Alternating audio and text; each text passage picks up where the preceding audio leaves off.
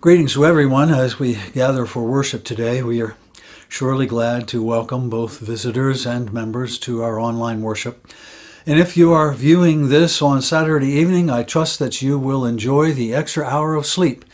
And if you're viewing on Sunday or afterwards, we welcome you back to Standard Time. I regret to say that this past week forced me to wearing my sweaters again. I always try to make it into November before I get my sweaters out. Missed it by a couple of days this year. Today is All Saints' Day, and we will take time to remember those members of our church who have died over the past year. We celebrate the promise of the resurrection as they have passed from this life to the church triumphant. And as we celebrate their lives, we know that you may have lost loved ones over the past year, and so we invite you to speak their names as we remember the saints of God together. We're trying hard to anticipate what Christmas Eve will be like here at Bethlehem. We are certain that we will have an expanded schedule of services so that those who wish to share Christmas Eve worship may do so and be confident that it can be done in safety, as we try to assure physical distancing and the other protocols that are required. We will be decorating the worship venues in both the sanctuary and the gymatorium, along with other locations, to keep some of our beautiful traditions as best we can. But we must freely admit that the services will be different, as choirs have not gathered. And we are also contemplating the need for tickets to attend services, so we need you to stay tuned for that particular announcement. We've never done that before, and so we want to try to do it well as we plan to allow for maximum attendance, but at the same time allow for everyone to be safe. Think about what it is that you might do as you anticipate the Christmas Eve services. Each year here at Bethlehem, we form a Christmas club. Members and friends make a $5 contribution or more if you wish. The proceeds of those contributions allow us then to be of help to families who struggle through the Christmas season. I'm sure that we will have more than we usually have this year, and so we want to be able to be ready to help them through the meaning of what it means to be generous with your children and with others through the Christmas season. Our newsletter for November is out. You can read the newsletter online to capture some of the other things that are coming up, such as poinsettia orders or the Christmas snack basket orders. So check it out. It isn't normal, but ministry continues in many ways, and so we want you to be able to participate. We are participating in Operation Christmas Child once again. Boxes are available here at the church and may be picked up. If you wish to participate and cannot pick up a shoebox, you may go to the website, SamaritansPurse.org. That's all one word, SamaritansPurse.org/OCC. SamaritansPurse.org/OCC. A $25 contribution will fill the box and provide shipping. And as a means by which to keep us in touch with what they're doing with Operation Christmas Child, we think that you'll enjoy this video, which will help you know what to do. Thank you very much. You know what goes great with a glass of milk? Packing an Operation Christmas Child shoebox. Okay, let's be honest. Packing an Operation Christmas Child shoebox can go great with anything. It's so that other kids can learn about Jesus. Praise the Lord. Oh, and it's also a great way to teach your own kids about giving. Teach your kids about giving. Have a great day. Oh, and don't forget, make good choices. So basically, you get an empty box, which any box will work. Really? Okay, not any box. Much better. Okay, so now you have your empty box. Now you can pick the age range, and if you want it to be for a boy or a girl. Okay, come on, please be a boy. Please be a boy. Well, looks like we're gonna be packing for a boy this year. First, you can choose a wow item, such as a soccer ball or a stuffed animal.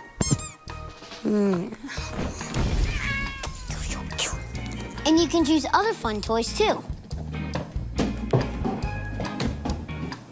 Hygiene items, and school supplies. There are, of course, some items you cannot pack, like liquids, food, items related to war, live animals, and don't even think about packing chocolate because it melts. No candy and no toothpaste. When your gift is finished, you can write a letter and include a photo.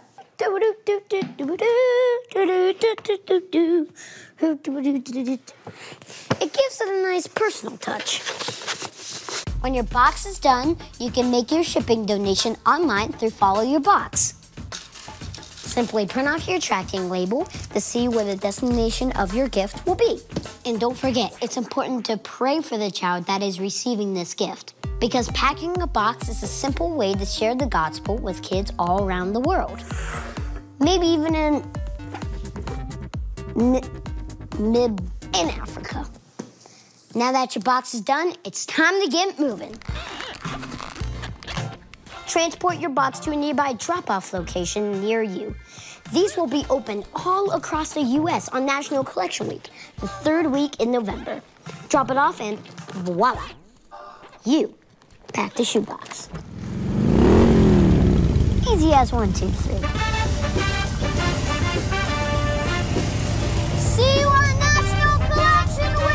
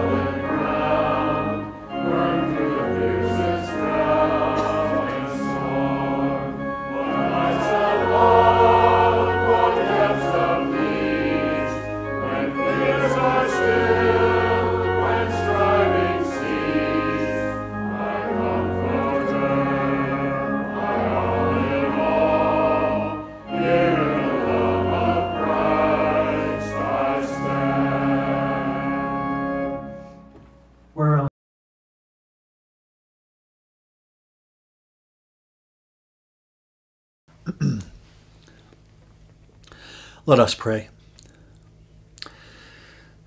Living and loving Lord, we are in your presence once more. Our hearts are turned to you.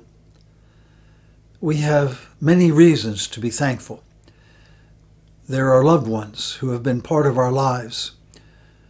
They're gone from our lives just now, but we remember them and count them among the saints who have demonstrated the way that leads to life and life eternal.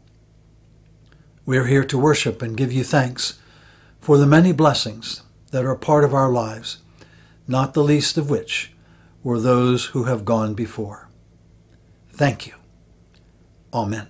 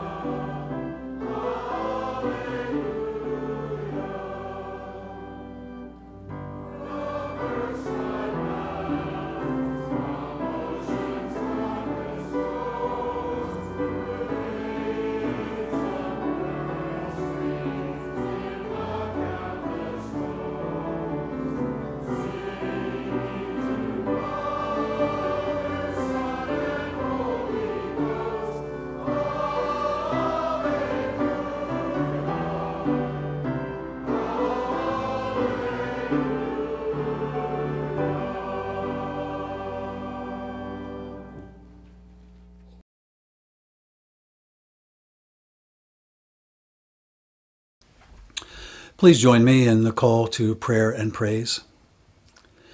Winds blow, rains fall, storms rage. God is our sanctuary and strength. Floods rise, waves batter, fires ravage. God is our strength and sanctuary. Violence threatens, hunger abounds, disease flourishes. God is our strength and sanctuary. We are safe here in this spirit place, for God's sustaining and nourishing spirit surrounds and affirms us. On another part of your bulletin, you will find a piece of liturgy that will lead us to honor those who are of our congregation who have passed away. And so I invite you to take a moment and find that and be prepared to join in that time of prayer and celebration. Now please join with me as we enter into this time of prayer and celebration, remembering and honoring the dead of our congregation. Behold, I stand at the door and knock, says the Lord. If you hear my voice and open the door, I will come in. Let us open the door and invite the Lord into our hearts and into our lives as we gather for worship and lift our voices in praise, as did our mothers and fathers in the faith. Today we recognize the saints of Bethlehem Church who have passed from this life to life eternal and triumphant in the presence of the living Christ in the kingdom of heaven. These have passed since we last celebrated All Saints' Day in 2019. We would recognize family members and friends of our congregation, rememorialize those whom we love but see no more. We give God thanks in memory of the life of Patty Miller.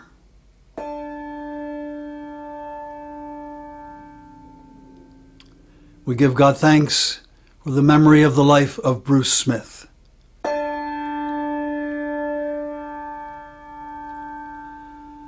We give God thanks in memory of the life of Eugene Gemmell.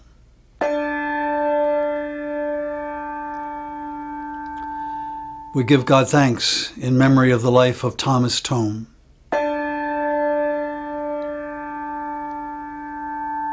We give God thanks in memory of the life of Matthew Winnica. We give God thanks in memory of the life of Arabella Smeltzer. We give God thanks in memory of the life of Marguerite Cornball. We give God thanks in memory of the life of Helen Atkinson. We give God thanks in memory of the life of Catherine Shirey. We give God thanks in memory of the life of Jack Lescalit.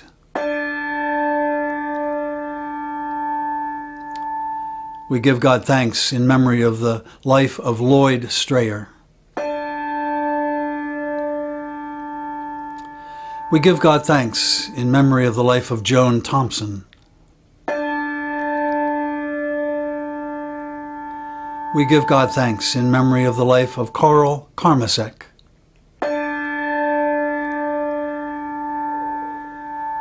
And we give God thanks in memory of the life of Burl Gingrich.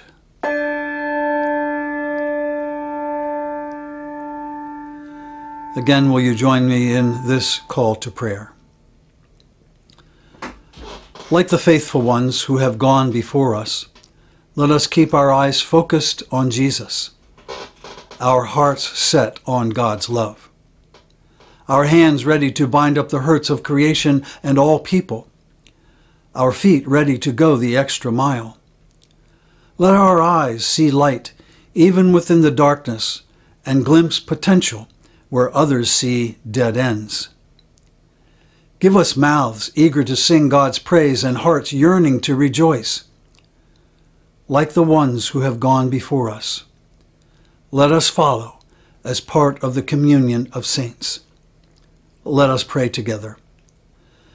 Today we look back and remember the saints who have brought our community to this time and place, our spiritual parents and grandparents.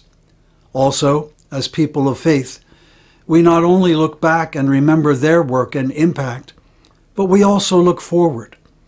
We look forward to the reward in which they already share. We look forward to the tomorrow in which death and crying will be no more. We look forward to the fulfillment of your promises for us. God, on this day, when we honor the saints, we pray for your loving presence to be felt by these gathered, and especially by those who cannot be here today because of life's struggles.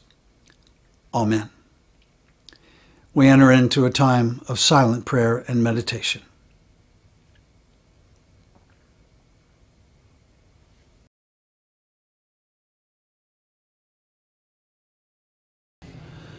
And again, let us pray together.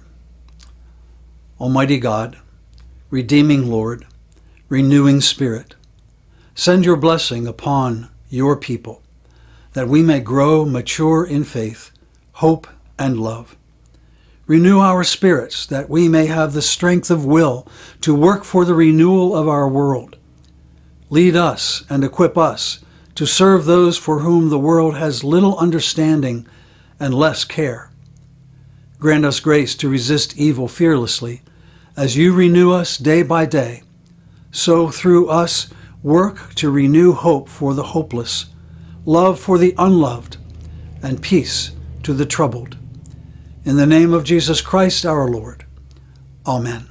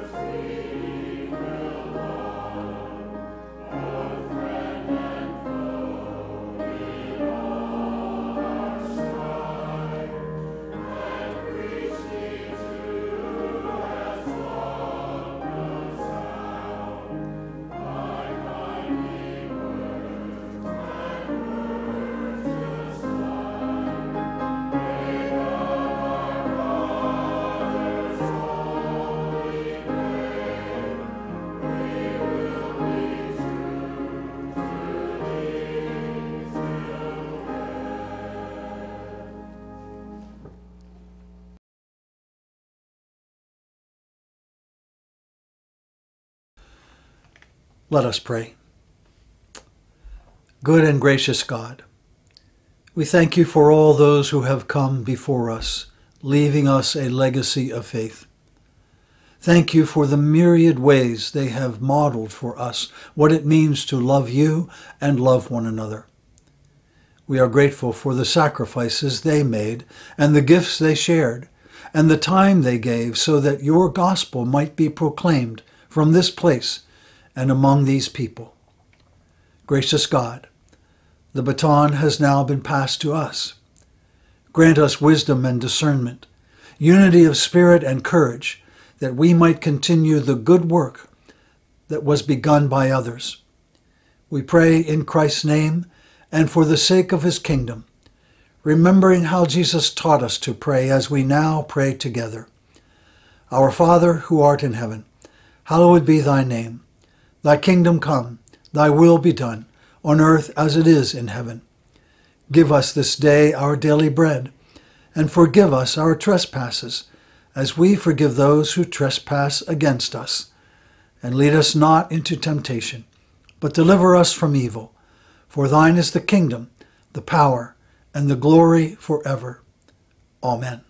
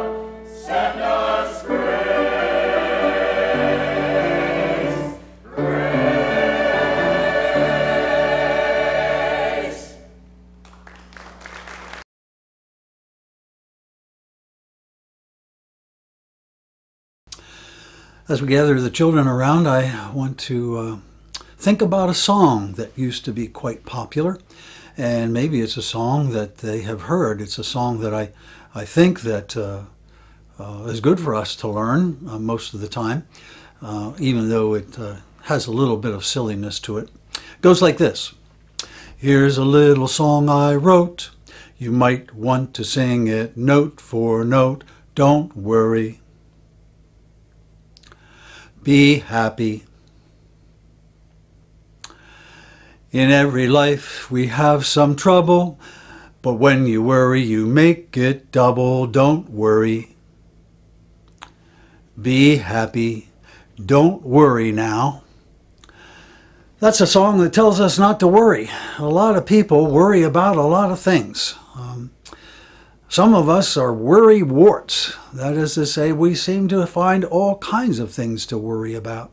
And I'm wondering what you worry about. Another word for worry is to be anxious. What are you anxious about? What bothers you and makes you worry? We're usually anxious. We usually worry about things that we're afraid of. Some people are afraid of climbing ladders. They're afraid of heights, and they hate to climb ladders. This is a season when many of us are afraid because we've just passed through Halloween.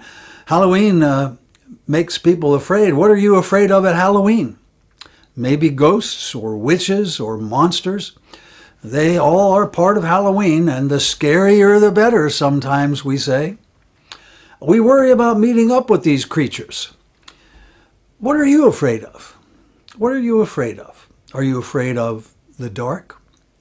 Are you afraid of strange places where you've never been before and you're not sure you will be able to find your way? Are you afraid of going somewhere where you don't know anyone else and you will be a stranger? We worry about things. We worry about things. There's another kind of worrying that people do. And I have here a glass of water. And as you see, the glass of water is filled just about to the halfway mark. You can tell me how much water is in the glass, but I was pretty careful to make the glass half full. And that's what some people say. The glass is half full, while other people say, no, the glass is half empty. And we begin to think that people who are happy with life, that are thankful for what they have, who are optimistic, we call them optimists, will see this glass and say, well, that glass is half full. And they're happy about it. They don't care about what they do not have. But then there are the half-empty people who say, boy, I wish I had more in there. I think that I'm sad that I don't have more. And we need to be sure that we are optimists and not pessimists. Optimists and not pessimists. Well, I think we all want to be half-full persons. Think about that. Do not worry about anything. Do not worry about anything, Jesus said.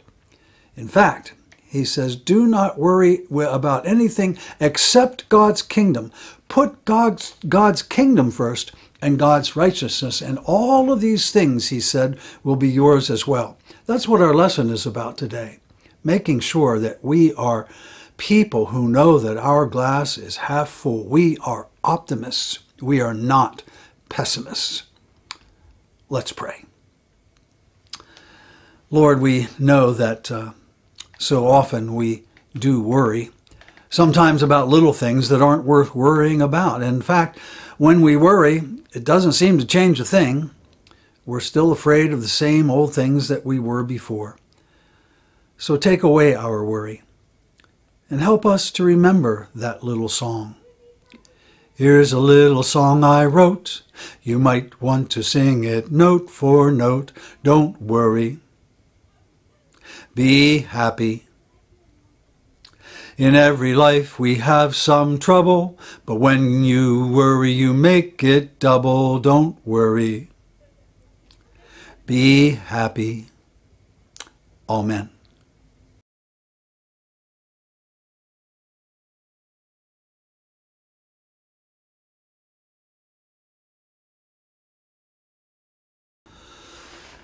As we prepare to think about what our offering will be, we remind you that there are means by which to give electronically.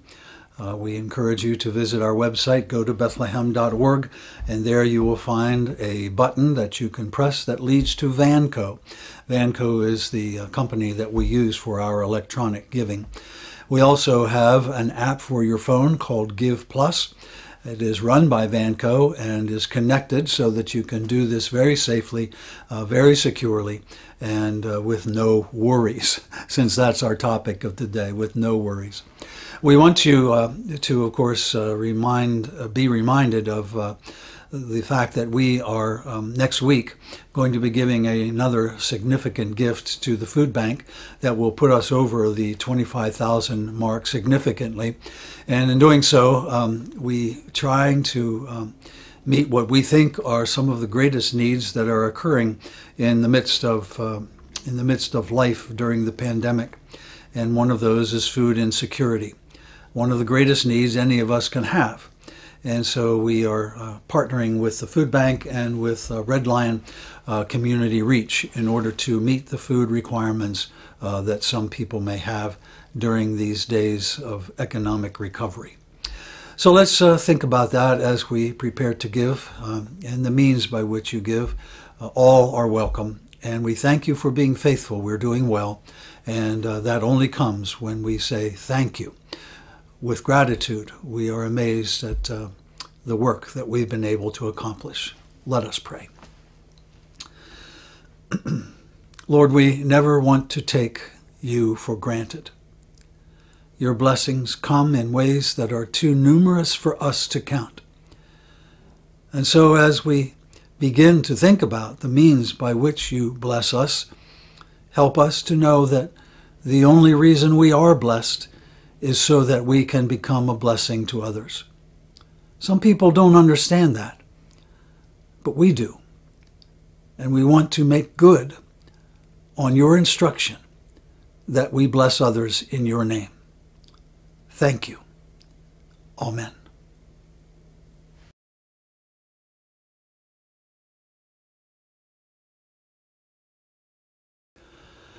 As we continue our study on the Sermon on the Mount, we come now to the end of chapter 6, the second chapter of that sermon. And I invite you to join in reading with me Matthew chapter 6, verses 25 through 34. Therefore, I tell you, do not worry about your life, what you will eat or drink, or about your body, what you will wear. Is not life more than food, and the body more than clothes? Look at the birds of the air. They do not sow or reap or store away in barns, and yet your heavenly Father feeds them. Are you not much more valuable than they? Can any one of you, by worrying, add a single hour to your life? And why do you worry about clothes? See how the flowers of the field grow? They do not labor or spin, yet I tell you, not even Solomon in all his splendor was dressed like one of these. If that is how God clothes the grass of the field, which is here today and tomorrow is thrown into the fire, will he not much more clothe you, you of little faith? So do not worry, saying, what shall we eat, or what shall we drink, or what shall we wear? For the pagans run after all these things, and your heavenly Father knows that you need them. But seek first his kingdom and his righteousness, and all these things will be given to you as well. Therefore, do not worry about tomorrow, for tomorrow will worry about itself. Each day has enough trouble of its own.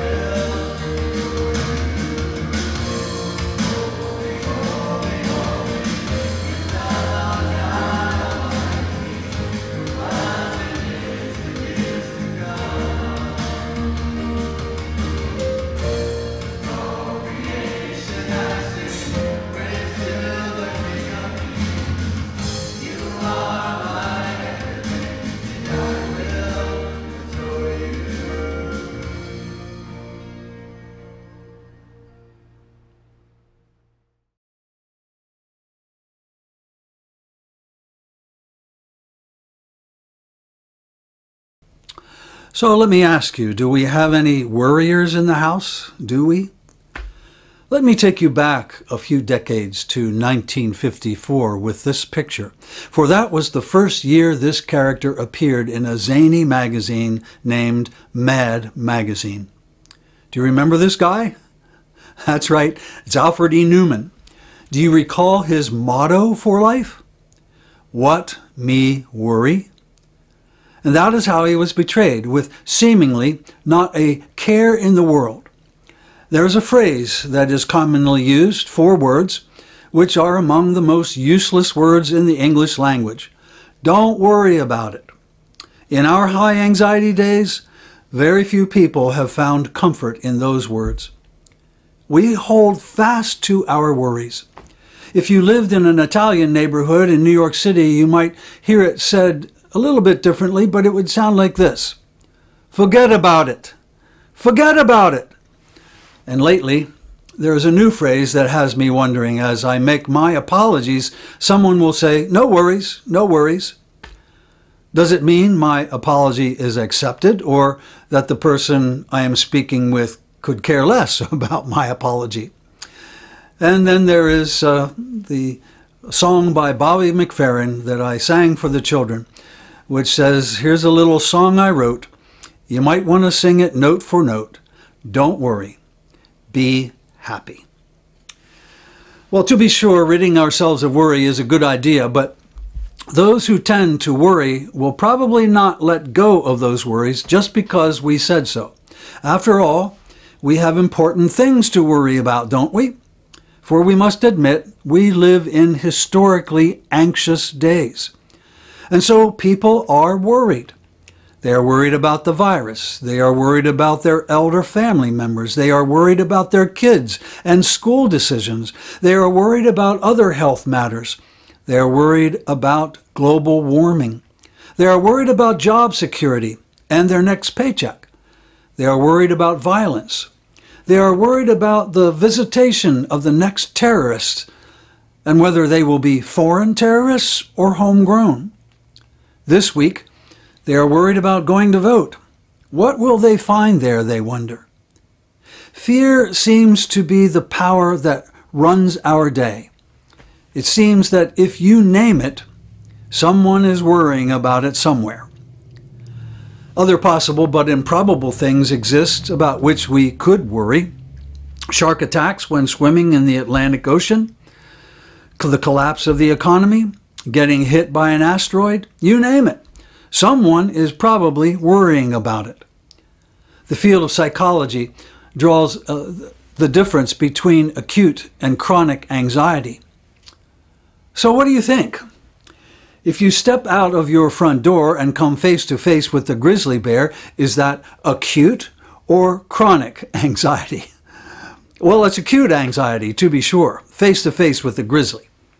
However, if you wake up each morning with a sense of free-floating dread, but you have little idea where those dark feelings come from, nor do you have any idea when or how you will break free from those, then chances are you are dealing with chronic anxiety.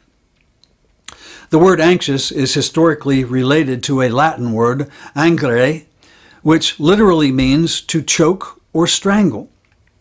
Should anxiety or worry get their bony fingers around your neck for any length of time, you'll soon be gasping for breath. There's another English word that traces its lineage back to the same Latin root. The word is angina. Angina is the sharp, piercing pain that often precedes a heart attack.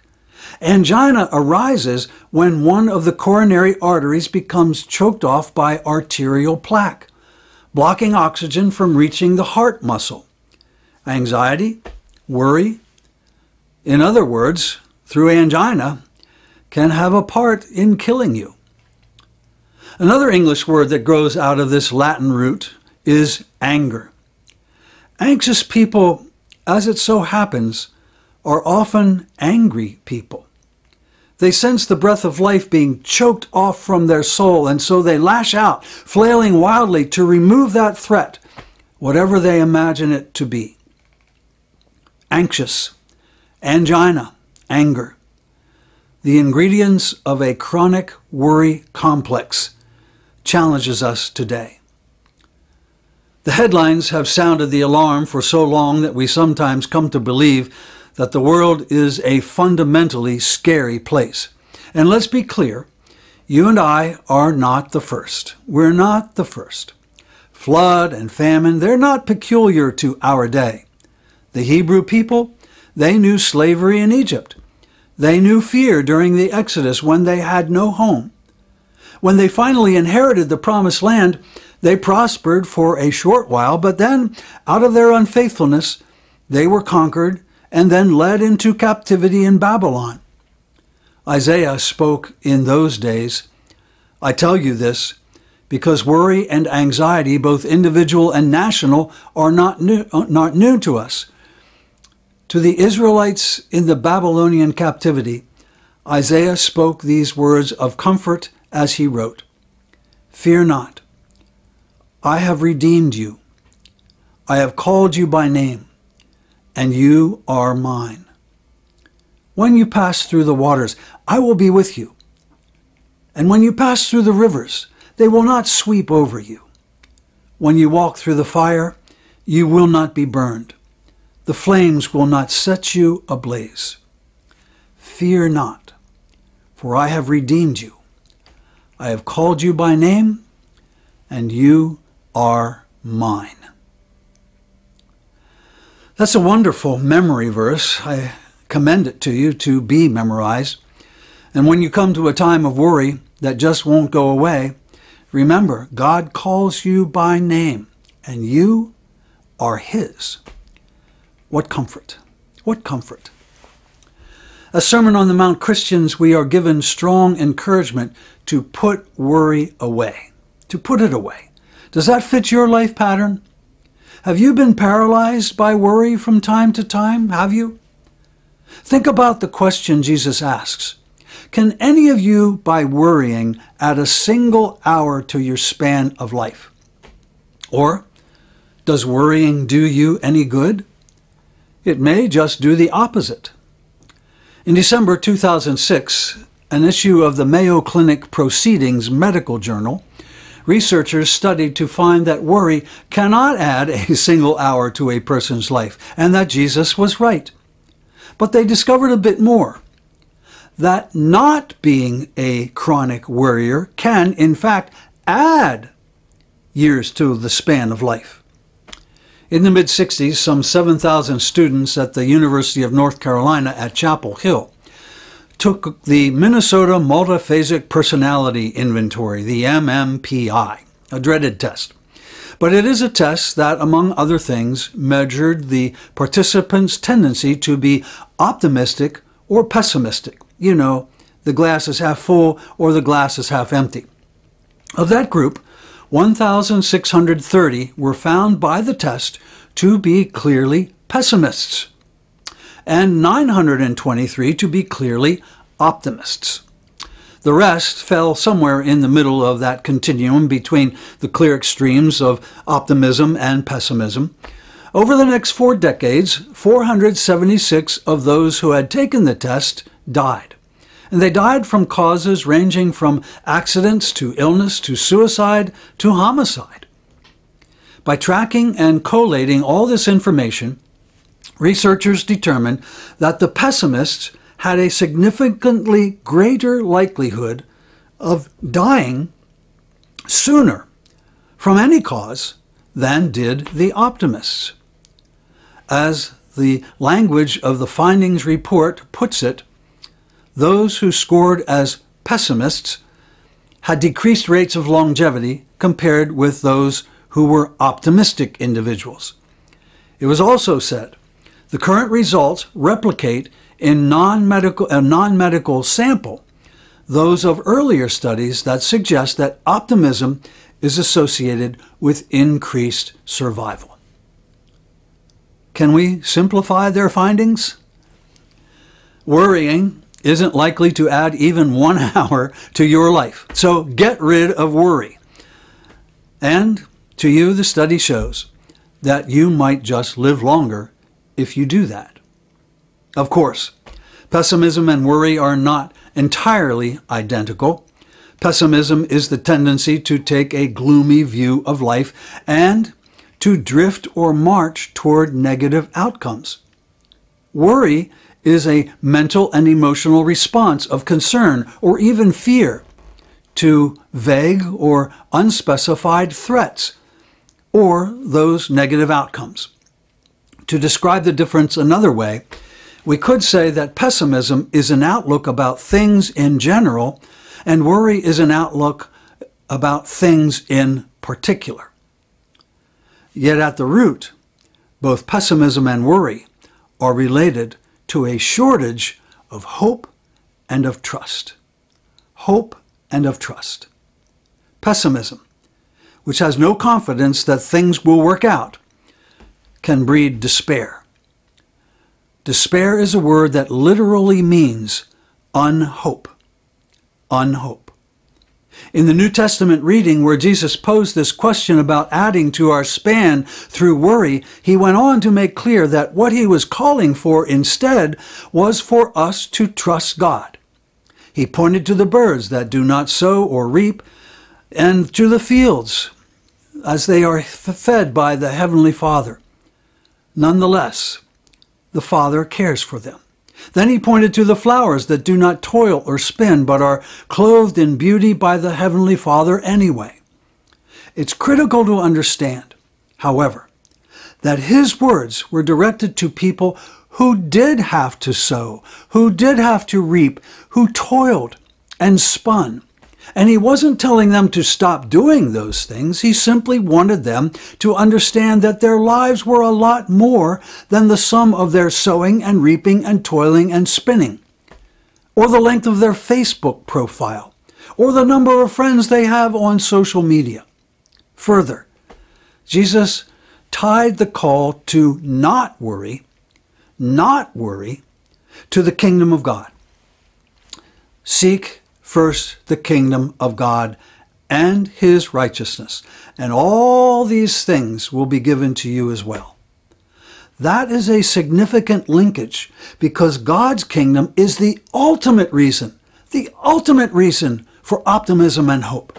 The very meaning of the kingdom is that God and those who stand with God win. God wins. In the end, good triumphs over evil. As a believer, you are a citizen of God's kingdom. You might feel pessimistic about human activity in the short term, but you've got every reason to be optimistic about God's activity in the long term. While in seminary in 1980, I was asked by a seminary friend to speak at his wedding. So Kathy and I traveled to Minneapolis, where this wedding was to take place. And as the one who was supposed to deliver the message of the day, I chose this particular text. There are times when relationships get out of focus, including marriages. What is it that might snap them back to attention? Well, how about having the common goal of seeking God's kingdom and make that remain at the heart of it all? It works for marriage. It works for family. It works in your place of employment. Seek God's kingdom wherever you are. Seek it first. That is the attitude that can change everything and can add meaning to your life. There's a beautiful story that tells how this works. Several years ago, a school teacher who served on special assignment with children who were confined to a large city hospital, she received a routine call requesting that she visit a particular child who had been admitted and would be there for a long stay. She took down the boy's name, took down his room number 409, and was told by the boy's regular teacher, "We are studying nouns and adverbs now, and this boy needs help so that he will not fall behind." It wasn't until the visiting teacher reached the boy's room that she realized that she was located in the hospital's burn unit. No one had prepared her to confront a boy who had been horribly burned over much of his body and who was in great pain. She wanted to turn on her heel and walk out of 409, but she stammered, "I'm the hospital teacher, and I'm here to help you with nouns and adverbs. Well, because of his condition, the boy could barely respond. The teacher stumbled through the grammar lesson, but felt guilty for asking the boy questions or trying to correct him. The next morning, however, this teacher ran into a nurse on the burn unit who asked her, "What did you do to the boy in 409? The teacher started to apologize, but the nurse interrupted. "You don't understand. We've been concerned about that boy. But ever since you were there with him yesterday, his whole attitude has changed, and he's fighting back, responding to treatment like he wants to live." The boy himself later explained with tears rimming his eyes to the teacher, "I had given up. At the lowest moment, the teacher came into my room. I suddenly realized that they wouldn't send a teacher to work on nouns and adverbs with a dying boy, would they? And I decided I want to get well, if they thought I could. So I prayed, asking God to help me want to live. And here I am." The signs all around us may point to death and destruction. We might have every reason to be pessimistic, every reason to worry that life might not just be worth it. We might lose hope. And that is the exact time to get on the kingdom train. The kingdom train. Throw worry away. Replace pessimism with optimism. Cut the anxiety. Cut out hopelessness and replace it with hopefulness. All things are possible with God. And if God wants to keep us working on our nouns and adverbs, then you and I, we better keep at it. There's a lot of life yet to live and a lot of work yet to be done. Don't you think? Don't you think? No worries. No worries. Seek ye first the kingdom of God and God's righteousness, and all these things will be added unto you. Wow. That is some promise. Amen and amen.